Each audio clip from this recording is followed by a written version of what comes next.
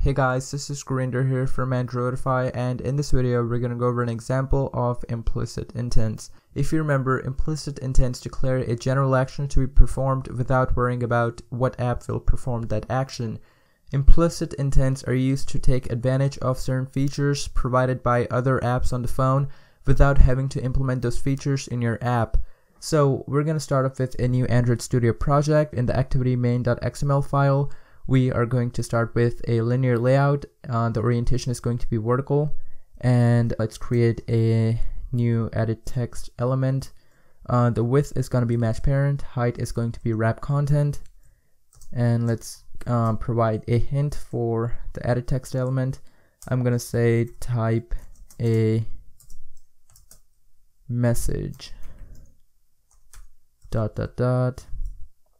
So let's create an ID for it because we need to refer to this edit text element in Java. So I'm going to say edit text. That's going to be the ID for it. And now let's create a new button object.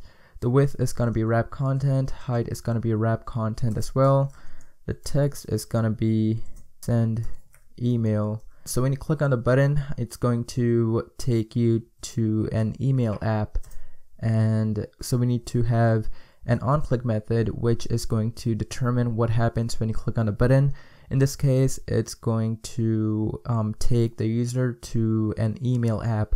So for the onClick method, I'm going to name it send email.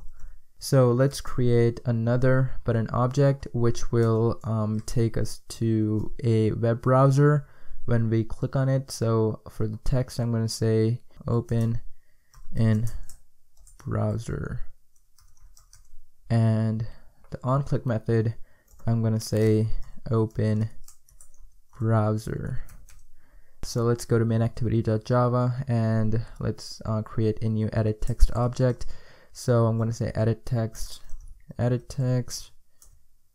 and inside the onCreate method, we are going to bring in the edit text object from XML using the ID. So we're going to find edit text object using its ID. So I'm going to say r.id.editText, and I'm going to close it.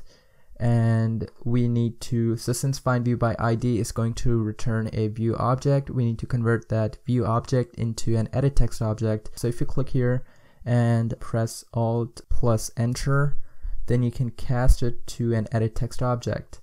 Now we need two void methods, public void, and the name of the first method is going to be send email.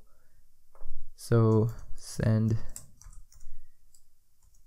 email, and it's going to take a view object as the input parameter, and we're going to create another void method, and the name of that method is going to be open browser.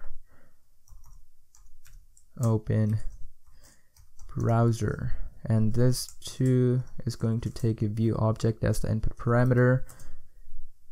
So when you click on the send email button, then it will provoke this method here. If you search for Common Intents Android in a search engine and you click on the first link, it'll take you to developer.android.com site. On the right here, it's going to give you all the different kind of intents that you can implement in your app. So since we're going to be opening an email app, when we click on the button, I'm going to click on email. As you can see, it shows you different types of actions that you can set, the data that you can set, in this case it's none, the type of data that you can set, as well as all the extras here.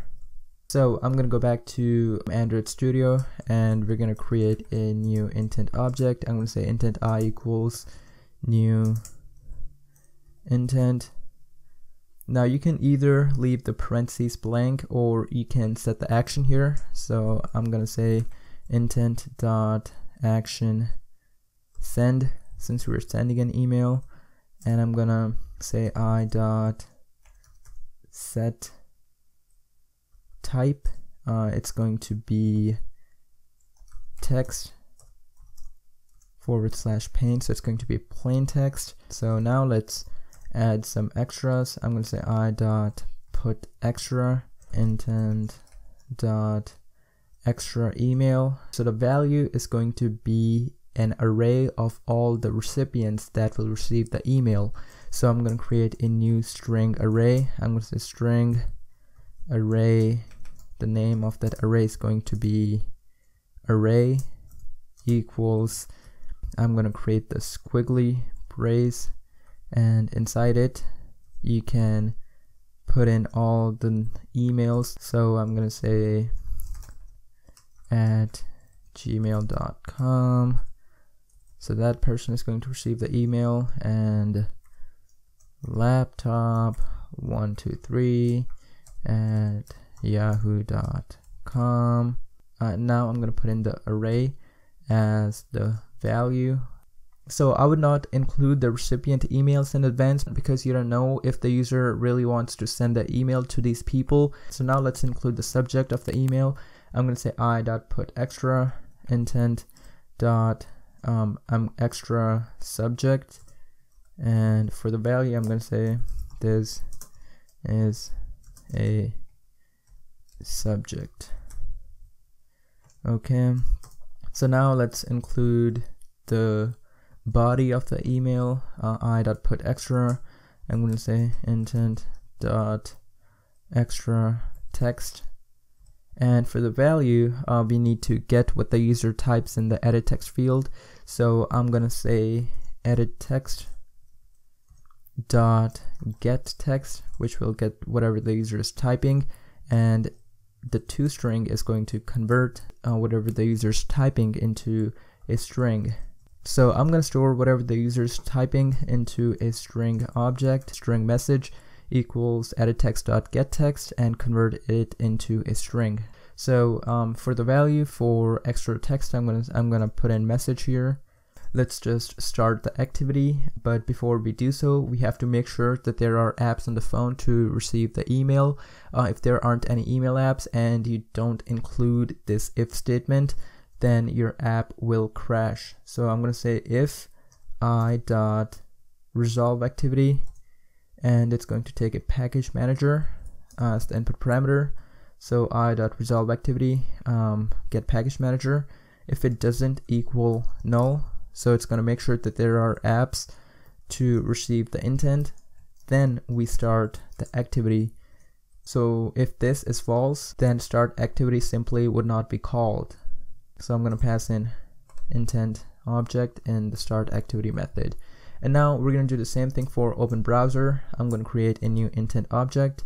So I'm going to leave the parentheses blank in this example. So I'm going to say I.setAction. So the action is going to be intent.actionView, or not call, action view. So we need to set the data, which is going to be a link of a web page.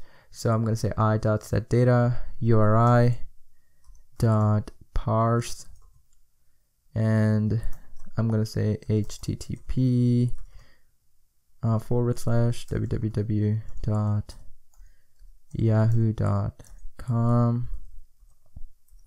And now we're going to make sure that there are apps to receive this intent. So I'm going to say if I.resolve activity get package manager. If this doesn't equal null, which means that there are apps to open this link, then we're going to start the activity. So now let's run this app on our phones. So let's type in hello, how are you? And if we click on send email, let's select Gmail. Okay. Oh, we made a typo here.